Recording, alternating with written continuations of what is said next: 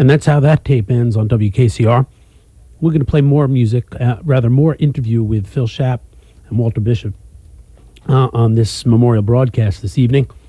As Alternatives, as you probably know, is preempted in favor of a memorial broadcast for Walter Bishop. We'll talk more about that and play some music and some more interview, as I've said, over the next few hours until 9 o'clock. So stay tuned, WKCR.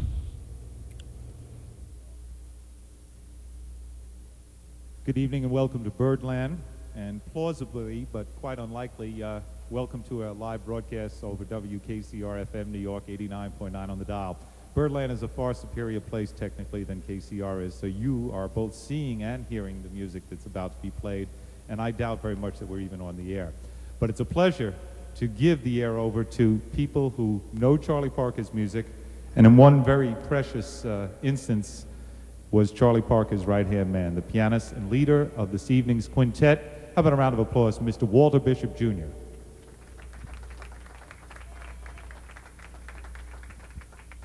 Since Walter plays piano, we're going to introduce the rhythm section next and leave the horns for last, because the rhythm section is really one person. So these are Walter Bishop Jr.'s hearts and lungs.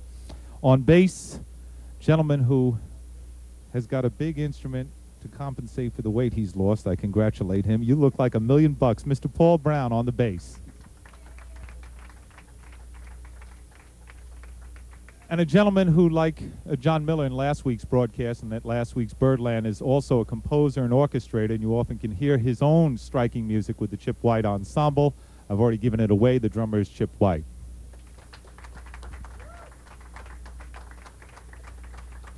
Charlie Parker's birthday is August 29th, and unless you're living in Antarctica, we're not having August 29th weather right now.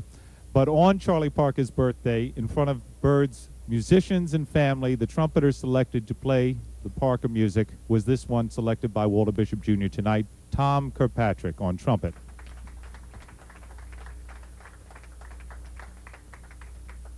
Walter Bishop Jr. has been calling me for a year and saying, you have to hear somebody. He plays me cassettes over a telephone. He sings solos to me. He even writes poetry about him because he loves the alto saxophone of perhaps someone ready to don the mantle, the great Charlie Parker, Harold Chefter, in his Big Apple debut on alto saxophone. And here's one that it wasn't August 9th, Chip. It was August 8th of '51 that Charlie Parker laid down the Back Home Blues.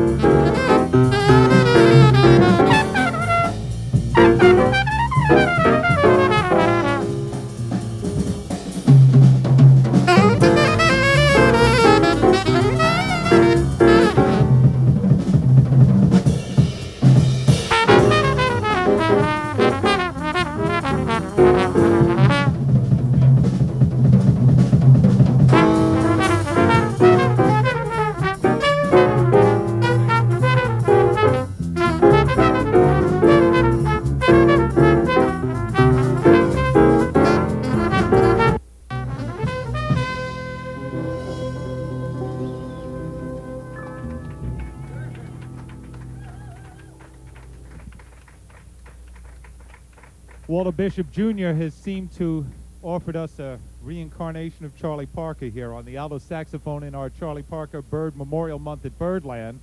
How about Harold Chefter on the alto saxophone? After Back Home Blues, we went to a number called CC, which is also a Charlie Parker original. And we have one of the originals from Charlie Parker's last working band, Walter Bishop Jr. at the piano, and I think we should not only say thank you, but we love you. Walter Bishop Jr. at the piano. He's a poet, and he knows it. He's a poet of the jazz piano playing. You know, many people say that the active New York City nightlife, and indeed all going out, particularly in a snowstorm, I mean, you people are wonderful. I mean, I know I had to be here, but you wanted to be here at Birdland.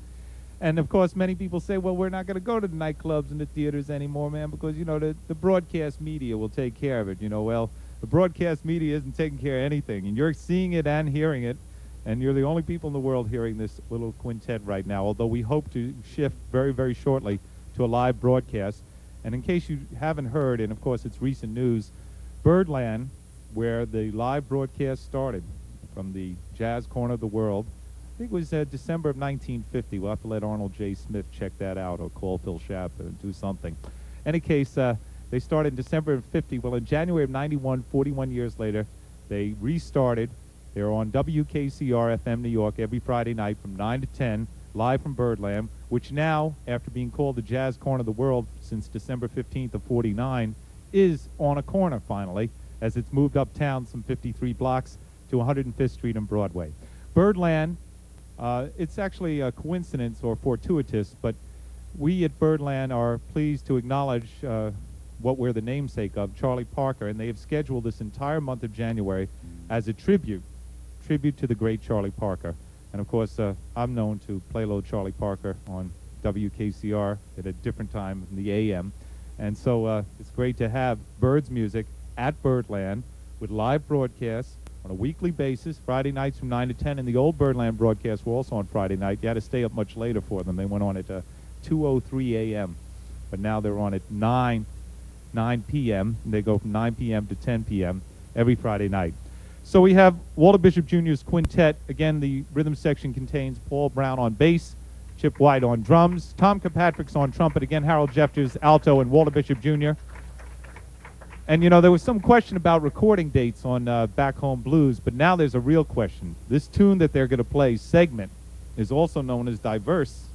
And there are two tunes from the same date that are called Passport. It obviously got mixed up, but if Walter Bishop Jr. says it's Segment, it's Segment. I'm not going to be diverse about it. It's Segment, and you're going to hear it now. I hope you're also hearing it live over WKCR FM New York. I'm Phil Schaap by the bandstand, hopefully sending out the audio to greater snowbound New York, and certainly offering you another taste of Walter Bishop Jr.'s Birdland Bird Band.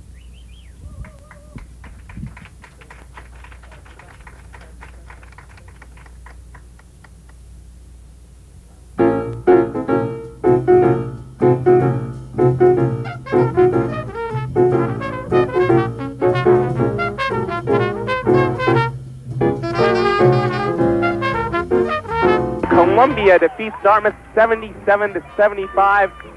Their first win in the Ivy League opener, and their first win against Dartmouth in the last.